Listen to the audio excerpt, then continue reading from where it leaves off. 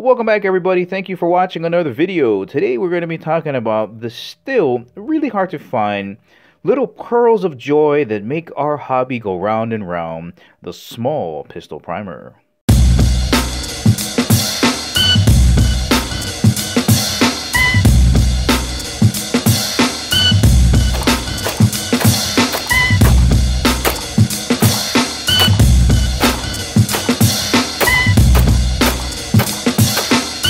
Alright, so those were some short video clips for some gun reviews I'm working on. That's the Smith & Wesson CSX, Kimber R7 Mako, and the awesome GX4 Toro from Taurus. And in those videos, I'm using these hand loads, and in these hand loads, I'm using these guys right here.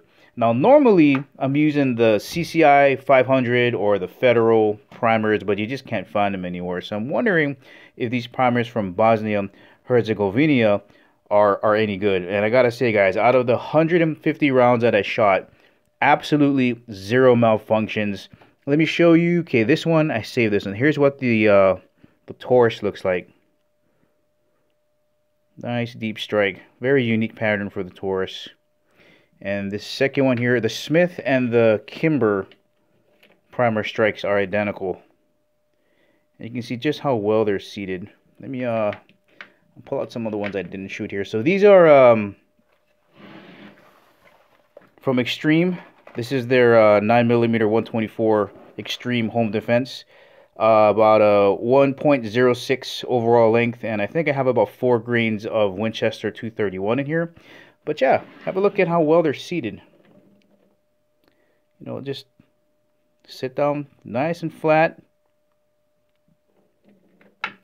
Absolutely no misfires. And let me pop a primer in there just to show you that it seats easily. There's no struggle in there. No struggle at all. Yeah, look how nice those primer strikes are. Alright, let me stuff one in there for you. Alright, I'm just going to hand load one of those. So we're looking at that station right there, the very first one. So let me just kind of load this up here, see if I can get around here. Put that in there. Come around this way. And we're going to punch out the old primer first, and then we're going to push in the new one.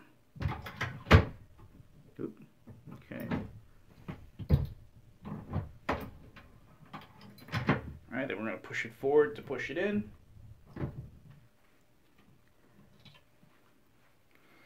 Yeah. See that?